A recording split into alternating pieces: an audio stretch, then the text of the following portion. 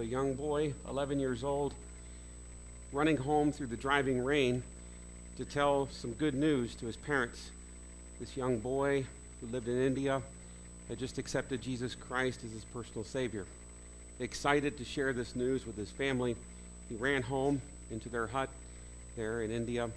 He told his father with great delight that he had accepted Jesus Christ as his Savior.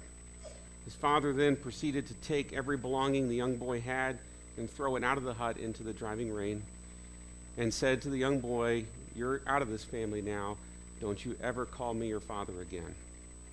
What this 11-year-old boy had to face then, in trying to find a place to live, and you're 11 years old, and you've just been cast out of your family. Yet what this 11-year-old boy went through, many of our fellow brothers and sisters in Christ are going through throughout the world today.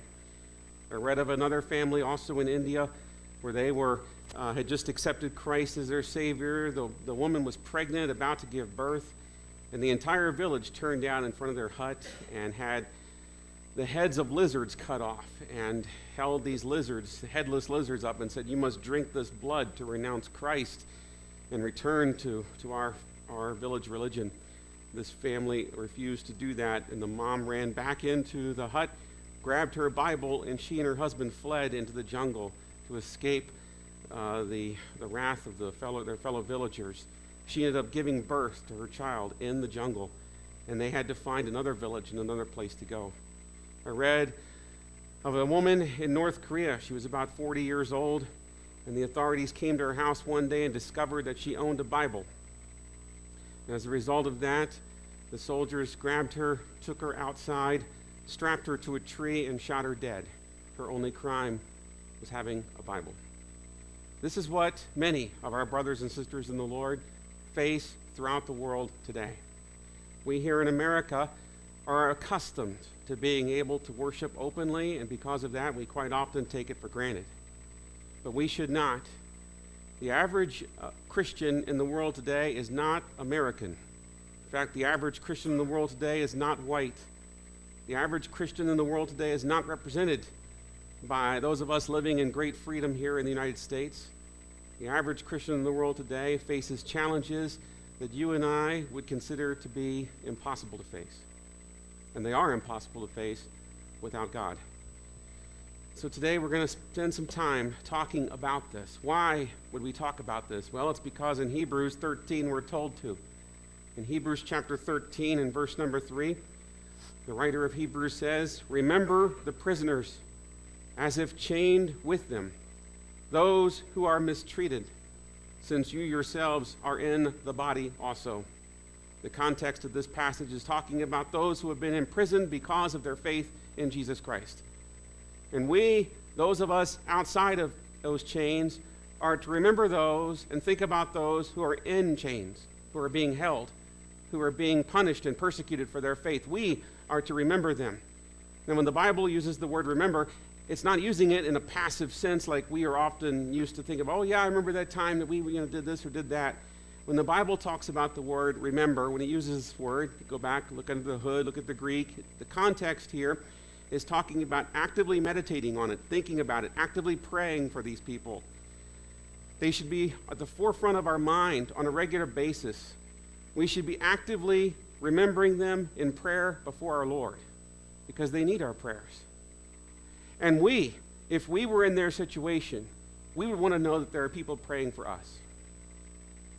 And thank God that we have the privilege of living in the United States of America, but we must remember those who do not have that privilege.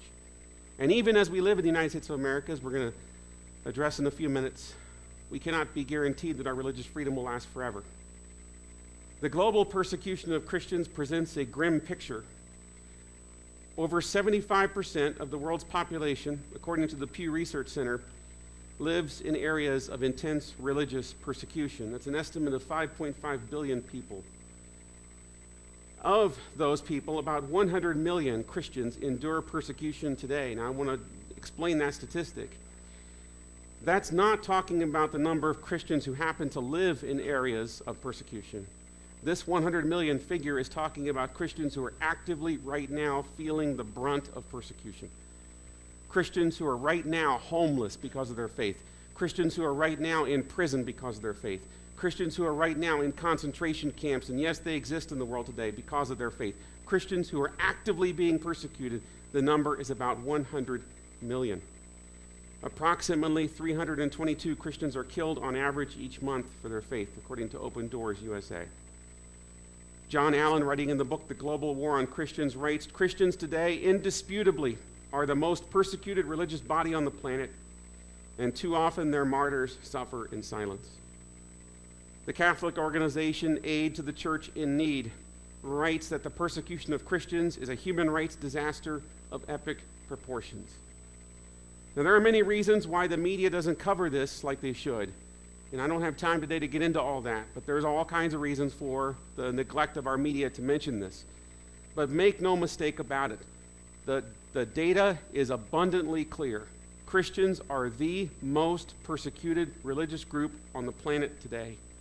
No religion, not Judaism, not Islam, not Buddhism, not Hinduism, not atheism, no religion faces the kind of persecution that Christians do. We are the persecuted church today. In their book, Paul Marshall, Layla Gilbert, and Nina Shea, in their book Persecuted, The Global Assault on Christians, they write this: most persecution of Christians springs from one of three causes. First is the hunger for total political control, exhibited by the communist and post-communist regimes. The second is the desire by some to preserve Hindu or Buddhist privilege, as is evident in South Asia.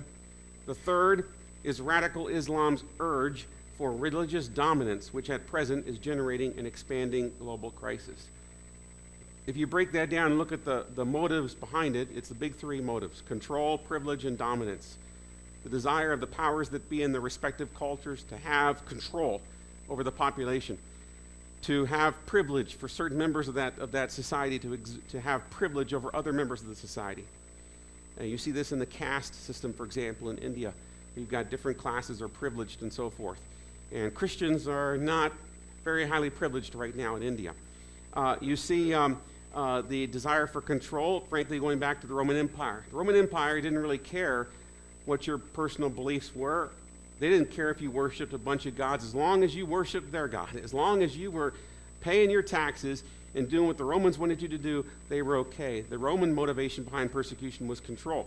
Contrast that with the Jewish persecution of Christians in the New Testament. That persecution was based on the need for religious dominance. And they saw the Christians as heretics and blasphemers, and that's why our Lord was persecuted.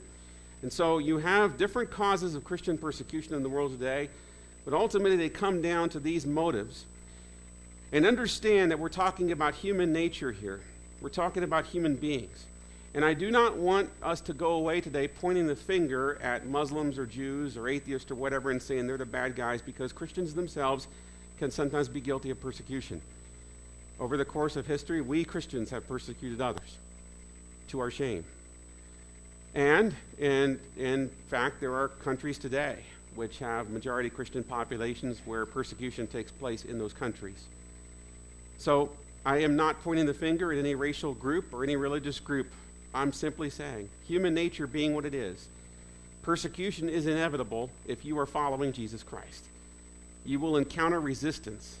Paul tells us that in Romans, they tells us that the average person suppresses the truth in unrighteousness. We'll get to that slide in a second. The average person suppresses the truth in unrighteousness. And as a result of that, we as Christians, we bring the truth. And there are people in the world today that are going to want to suppress that truth. And so we will face persecution. Jesus tells us this. And we would be remiss if we thought that we are exempt from persecution here in the United States of America. If I wanted to, I could alarm all of you. There are all kinds of stories and news events out there taking place in the U.S. of A. right now where Christians are beginning to face some persecution.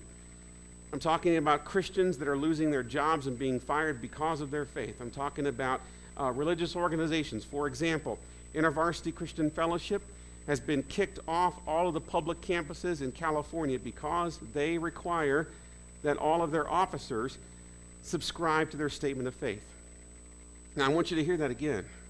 InterVarsity Christian Fellowship has a policy that all of its officers, anyone who serves as an officer in the InterVarsity Christian Fellowship chapter, that's how I met my wife. I was actually an officer in the InterVarsity Christian Fellowship at George Mason University.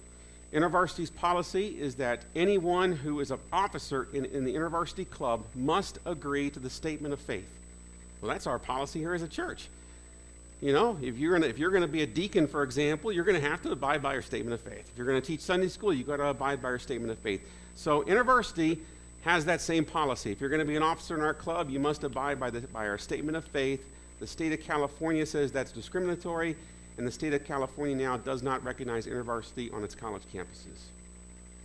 That kind of thing is happening in the United States of America, and that's just one of many examples I could give you. So you would be wrong to assume that because of the wisdom of our founding fathers, that we are permanently exempt from persecution in the United States. The signs are there, the writing's on the wall, that we could be facing some trouble here in America in the not too distant future. And that is why, a few years ago, the late Cardinal Francis George of Chicago said this: "I expect to die in bed. My successor will die in prison, and his successor will die a martyr in the public square." He's talking about America. But I want to spend our time today not so much bemoaning the circumstances of our country or the world. I want to talk about what we can do about it and what our reaction as a church should be. Paul writes in Romans chapter 12, "Do not be overcome of evil, but overcome evil with good." And I want to talk about how we, as God's people, can overcome the evil of persecution with good. What can we do? And there are several things I believe that we can do. And first, I believe in this context, it begins with awareness.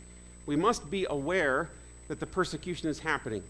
Jesus tells us to be wise as serpents and harmless as doves. A lot of people leave out that wise as serpents part. We need to actually be wise. We need to be aware. The men of Issachar, the Old Testament tells us, were men who understood the times. And there are many Christians today who are clueless about the times in which we live in. We go about our business and we do our routines and all of that, and we're just clueless about what's happening in the world around us or even in our own communities. We need to be aware that we live in a world that is still, even now, 2,000 years after the New Testament was written, is still hostile to Jesus Christ.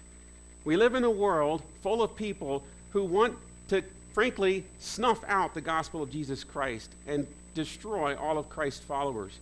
We must be aware of this danger. We must be aware of the circumstances that we are faced with today. We must be aware that this persecution is happening.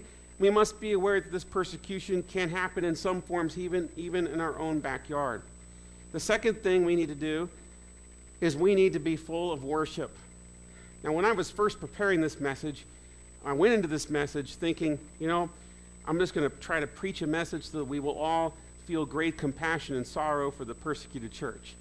And I do believe we should feel compassion and sorrow for the persecuted church. But God opened up a whole other dimension to me as I prepared this sermon. And it's illustrated by, I was listening to a message preached by the head of Voices of the Martyrs. And he is a Korean pastor. He's actually an American, married a Korean. He's over in Korea now, pastoring in Korea.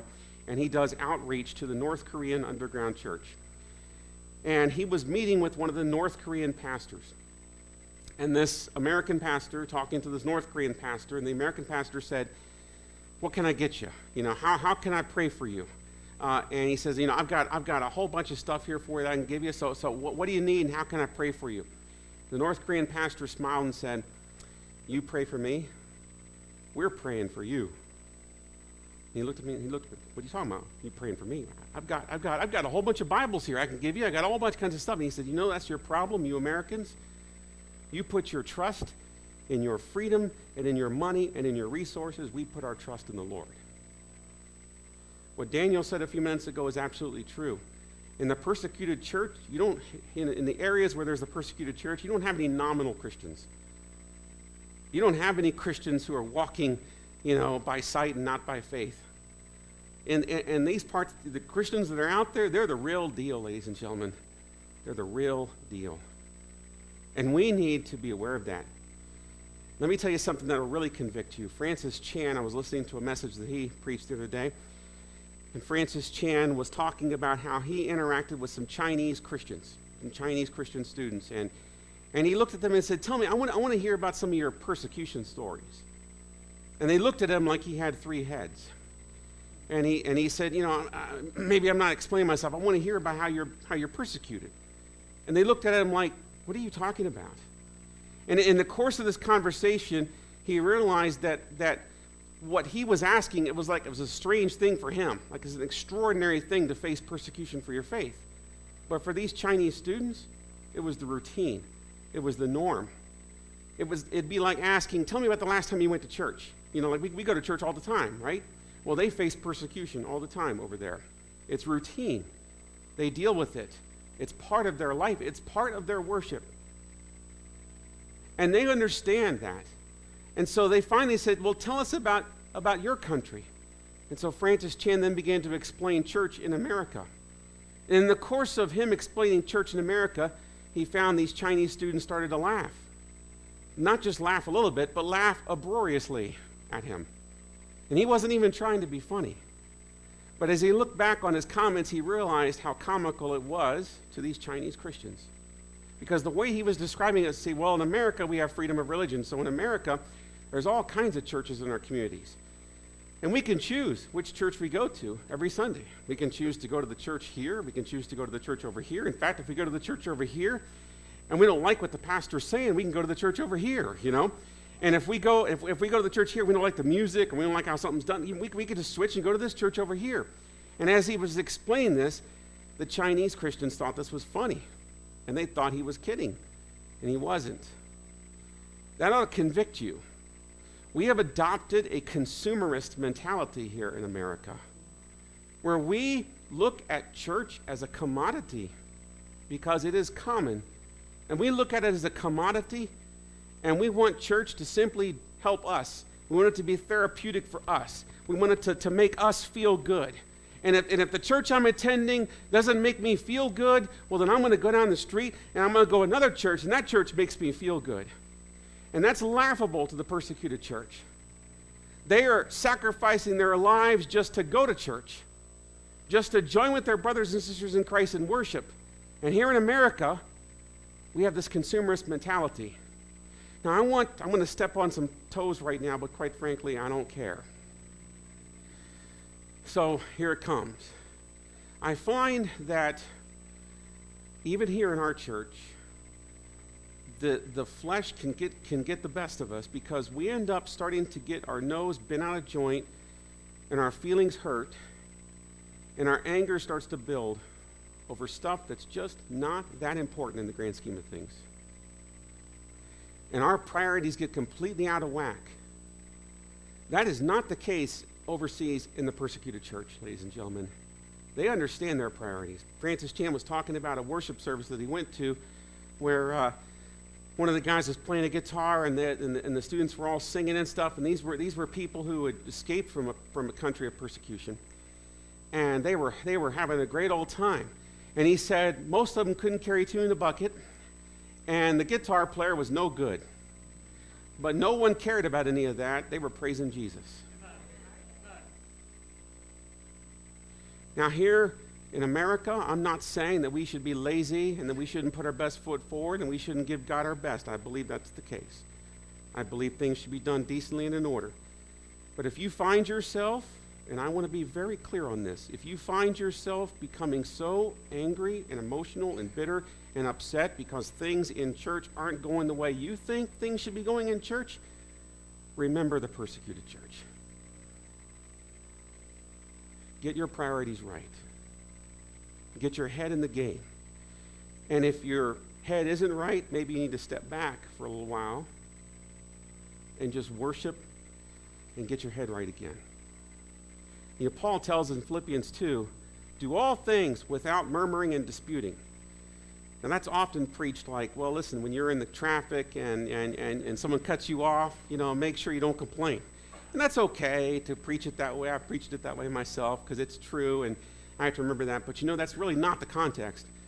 Paul was writing to the church, and he was telling the church not to complain. Don't do the church stuff that you're doing and complain about it. Don't complain in the church. That's what Paul is saying. And don't tell me, well, that doesn't apply to my situation, Pastor. Paul was talking about the church, and he was talking to a church that was under persecution. If you're upset about things, you take it to the Lord in prayer and let God change your heart. If someone has sinned against you, there's Matthew 18. You've got the procedure to go through for Matthew 18. But otherwise, keep your focus on the Lord. Worship Him and Him only. Church is not about you. It is about Jesus and no one else. And then third, we need to be in prayer. We need to be in prayer for the persecuted church and prayer for ourselves. We need to be making sure that we are continually remembering these people for what they're doing, for what they're going through. And prayer works. You ever step back and just recognize, man, this prayer thing really works, you know? It's like, I remember many times I've been praying for something, and you know, we can be honest, we're in church, let's be honest. Sometimes, you know, it's like, yeah, I know I need to pray about it. Okay, I'm praying about it. But we don't really expect anything to come out of that, right? You know, we're just praying. And then isn't it cool when God answers your prayer? And it's like, and I'll be praying for some situation, and I'm praying for it. But, you know, in the back of my mind, I'm thinking, I know I'm going to have to kind of fix this on my own, you know. But yet I pray, and I'm truly praying for it, and yet God will fix it. And I'm like, well, God, you are cool, you know. This is really good, you know. The point is, there is power, ladies and gentlemen, in prayer. There's power in prayer.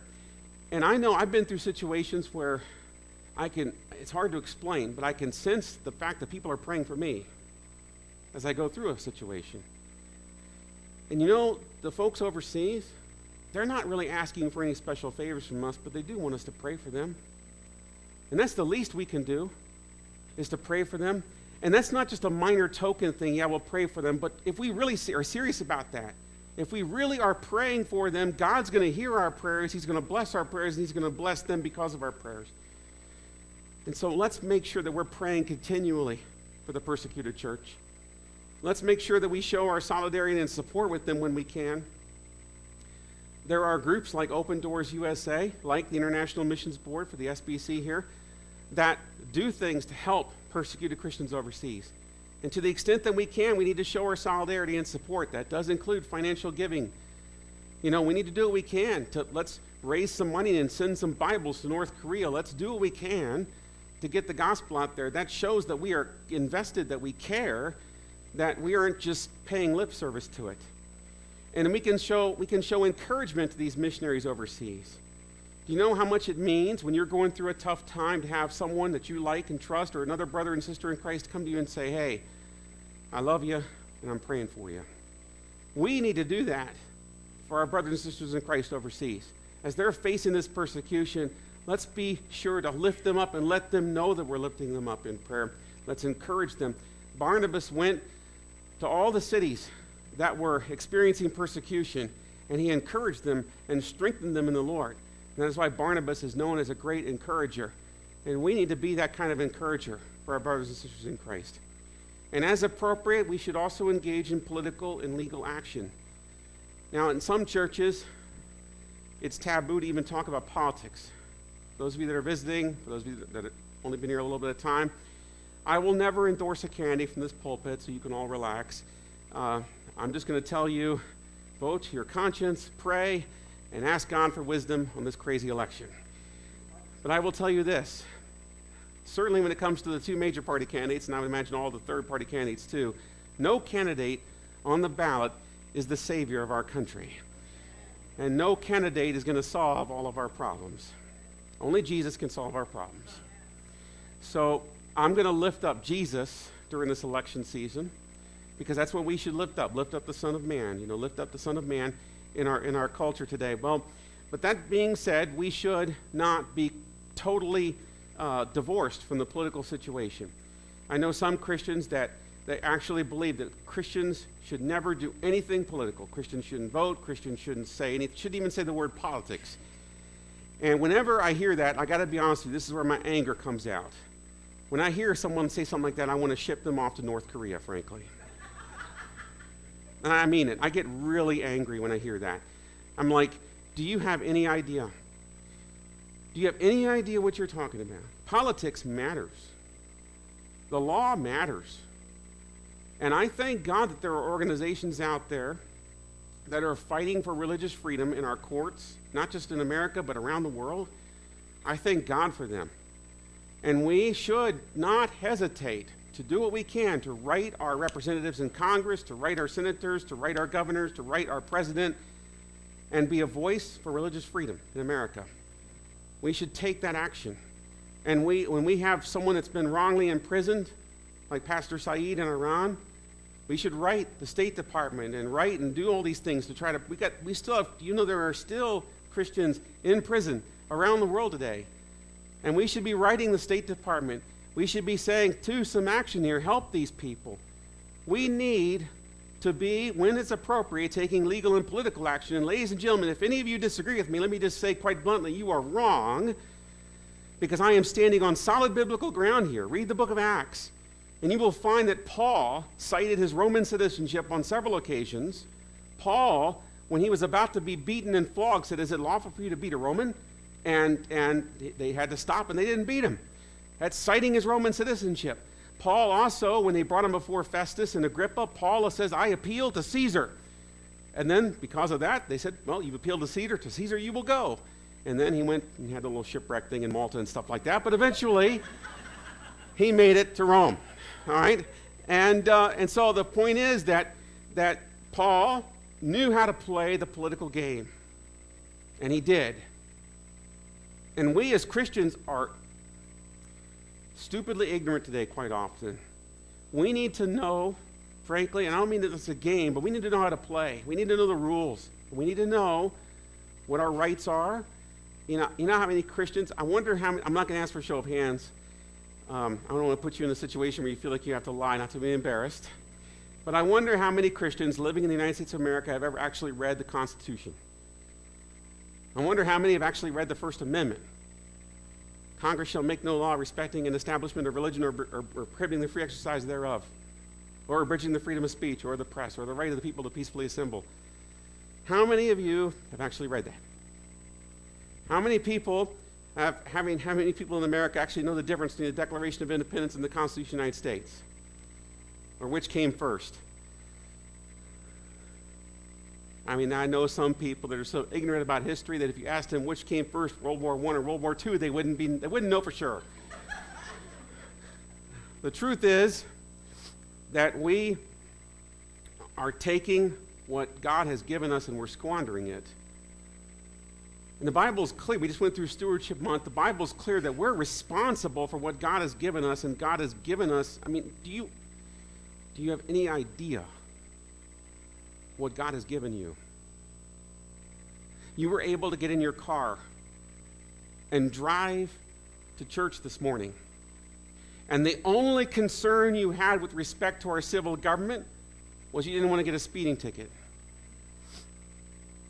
The only concern that we have relevant in our relationship with Montgomery County right now is these stupid speed cameras out here on Georgia Avenue. But that is it. We are blessed, ladies and gentlemen, in this country. We are abundantly blessed. And we need to thank God for that, and we need to not squander it. I know my Constitution and my Declaration of Independence not because I try to show off, but because I'm a United States citizen. And I have a responsibility as a citizen of the kingdom of God to carry the gospel far and wide, and I'm going to use whatever the civil government gives me as a resource to spread the gospel of Jesus Christ. And that is what the Apostle Paul did. And if it was good enough for him, it's good enough for me, and it's good enough for you too. Make sure that you are a good steward of what you've been given. But finally, the real key to overcoming evil with good, and all of what I just said is important, but the real key to overcoming evil with good is the Great Commission. It's bringing the gospel. The more people who get saved, the fewer people out there that are going to persecute you for being saved.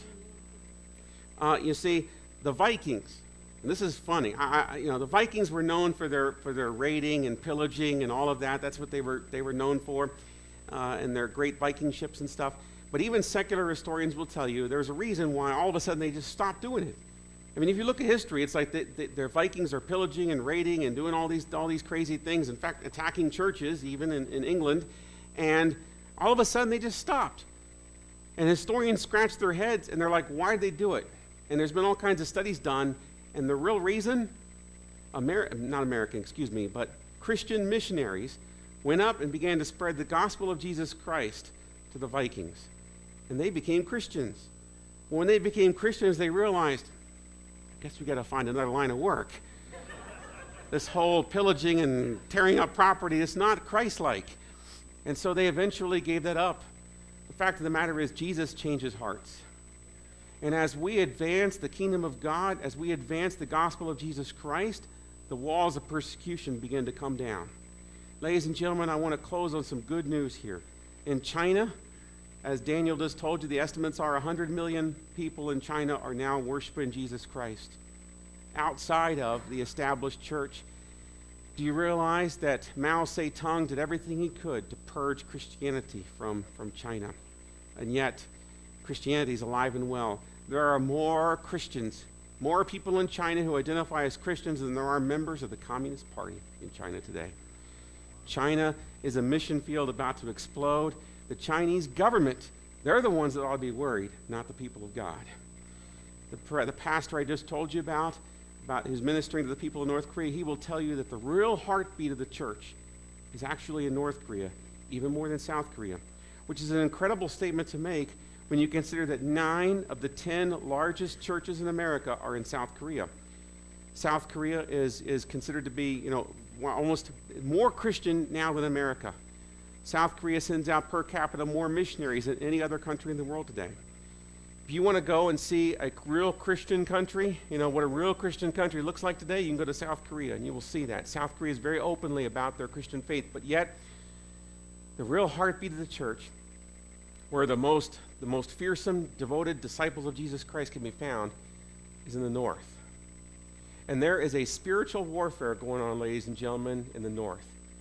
You see, when Kim Il-sung became the dictator in North Korea, he introduced a new philosophy into the North Korean people, the Juche philosophy, which is a political, social, and economic philosophy, but it also has a religious component because it took in the cult of personality that Kim Il-sung has, and it incorporated that into the Juche philosophy.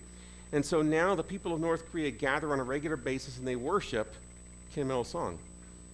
And, of course, now Kim Jong-un, who's kind of crazy if you follow the news. But Kim Il-sung is considered to be the great leader. He is the eternal head of state in North Korea. And people gather to him on a regular basis. Pictures of him adorn the walls of every home in North Korea. Every single citizen of North Korea is expected to attend what is in essence a church service every week to worship Kim Il-sung and to worship the philosophy of Juche and all of that in North Korea. But if you were to go and really actually analyze that, you will find that Kim Il-sung stole from the Bible in order to create his philosophy. And so many of the hymns that are sung in these churches are actually Christian hymns where Kim Il-sung's name has replaced the name of Jesus Christ. Now, the reason he was able to get away with this is because there was a systematic purge of Christians when Kim Il-sung came to power. North Korea is considered to be the most barbarous and the most antagonistic place in the world toward Christians. And Kim Il-sung was successful, politically speaking. But underground, there are many people who know the truth and who are proclaiming the truth. And the North Korean church today is not shrinking, it is growing. And one of the most interesting things from this is North Korea has this competition with South Korea over time. And one time early on, this is amazing when you think about it, the North Koreans tried to present themselves to the world as being a free country. Communist countries are known for their propaganda. Cuba, for example, tries to put a face to the world that it's a free nation, but when you get there, the story is very different. North Korea has tried to do the same thing. North Korea actually printed at taxpayer expense a Bible in the North Korean language, in the North Korean dialect, and presented that to the world as evidence that we have religious freedom. Of course, none of those Bibles were circulating at that time in North Korea. until the underground church got a hold of that Bible and began to spread that Bible and mass produce that Bible. And now, even though only 500 Bibles were originally printed and presented outside of North Korea, now tens of thousands of those Bibles are circulating within North Korea. God used the foolishness of the North Korean government to bring his truth to the people of North Korea. I want to close by saying, as this praise band comes forward, actually, never mind, we're going to be doing a time of prayer. But I want to close by saying that the 11-year-old boy I told you about at the beginning of my message, I don't remember the boy's name, but he is now a grown man. He's now a pastor. He's now preaching the gospel of Jesus Christ. His father and him are now reconciled because his father accepted Christ as his Savior. The truth is that when it comes to overcoming evil with good, we know, as it says in Job, I know that my Redeemer lives, and in the end, he will stand on the earth. We have many brothers and sisters in Christ that are suffering now. We need to pray for them. But we are on the winning side. And all of these martyrs that have gone before us, and all those who are now facing tremendous persecution, all of them, along with us, will one day see the promise of this verse when Jesus Christ stands on the earth once more. And we know, as Paul says, that in the end, every knee will bow and every tongue will confess that Jesus Christ is Lord. We do not need to necessarily feel sorry for the people overseas. We just need to pray for them, to remember them, to lift them up, to pray that God will strengthen them through this, to do what we can to help them. But ultimately, let us all take stock in knowing we are on the winning side. Our Redeemer lives. I want to pray right now, and then I'm going to ask you to just take a moment of silent prayer after I pray. And then we are actually going to dismiss on this somber note, because what we're observing today is very important. So I'm going to pray, and there's going to be a few moments of silent prayer. And I just want you to take a few moments now and pray for your brothers and sisters in Christ overseas. And after just a couple minutes of silent prayer, Brother Tong Simbulan is going to come up and close us in prayer today for our service. Father, thank you so much for all that you've done. Father, I thank you for the great freedom that we have in the United States of America. But Father, may our hope not be in the United States. May our hope not be in the American flag. As much as I personally love America, as much as I love the flag, and as much as I believe it's important for us to vote on Tuesday, our hope cannot be in America. Our hope cannot be in our political situation or in any candidate or party. Our hope must be in you.